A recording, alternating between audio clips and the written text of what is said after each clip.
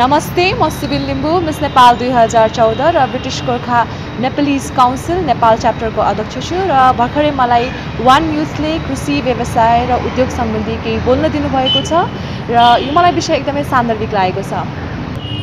भर्खरै हाम्रो सायद 2015 मा थियो होला, धादिङमा एउटा घटना जोड्न चाहन्छु जहाँ एउटै परिवारको 5-6 सदस्यहरू बित्नु भएको थियो र कारण थियो विषादी मिसिएको गाउँको रोटी खानु भएर। सो यस्तो घटनाले एउटा ठुलो प्रश्न चिन्ह हाम्रो अगाडि ल्याउँछ जुन चाहिँ हो फुड सेफ्टी हैन।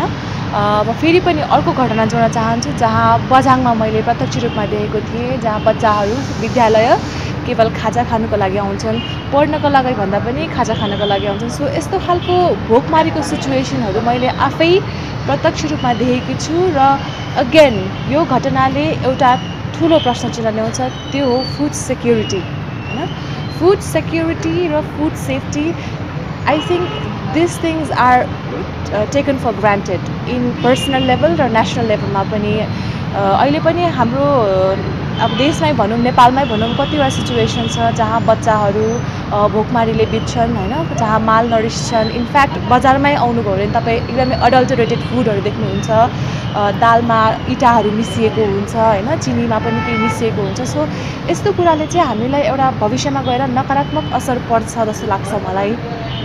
र जब नेपाल एउटा सहरीकरणको फेजमा छ हैन, यही सहरीकरणको फेजमा चाहिँ व्यापार व्यवसाय र इन्डस्ट्रीमा धेरै इन्भेस्टमेन्ट भएको हुन्छ र द थिङ इज धेरै लगानी शक्ति स्रोत साधन यो सेक्टरमा भएको हुनाले हामीले कता कता कृषि क्षेत्र र हामीले सेवन गरेको खानालाई हामीले नेग्लेक्ट गरिरहेको छौँ। एउटा ब्यालेन्स मेन्टेन भएको छैन जस्तो लाग्छ मलाई र भविष्यमा गएर यो इम्ब्यालेन्सले हैन, अब गाउँमा त छँदैछ, सहरमा हामीलाई पनि भोकमारी लाग्छ कि हैन, यो कुरा पनि हामीले एउटा प्रश्न उठाउनु पर्छ जस्तो लाग्छ। र जुन चाहिँ लगानी, जुन चाहिँ एउटा नेसनल क्यापिटल छ, त्यो चाहिँ कृषि र उद्योग दुवैमा, व्यवसायमा, दुवै क्षेत्रमा ब्यालेन्स हुनुपर्छ जस्तो लाग्छ मलाई।